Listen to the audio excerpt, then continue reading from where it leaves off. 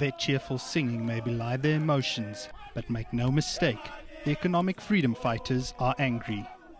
We wanted that assurance that is going to address the issue of the Free the Dairy.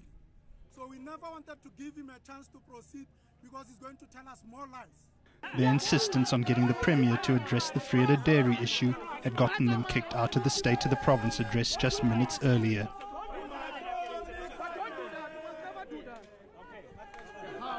The Free the Dairy project has long been a contentious issue for the Premier. 2 consecutive finance ministers have ruled that the project be criminally investigated, as it violated several financial management laws.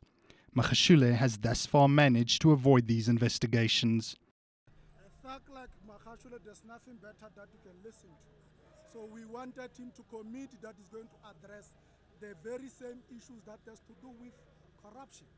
The Free the Dairy is the issue. You know, the website saga and all of that. All of these interventions that are coming from the National Treasury, this man has been avoiding all of those things. So it can't be that we give him respect to listen to more lies. According to those with inside knowledge of the project, the company behind it, Estina, is tied to the controversial Gupta family, and also some others closer to the Premier himself. Even though the intervention was made by the National Treasury, still Premier insisted to continue because he wanted to enrich his son, Tshepiso Magashule, and Duduzane Zuma, because they are part of the very same shenanigans that are happening in terms of the dairy farm.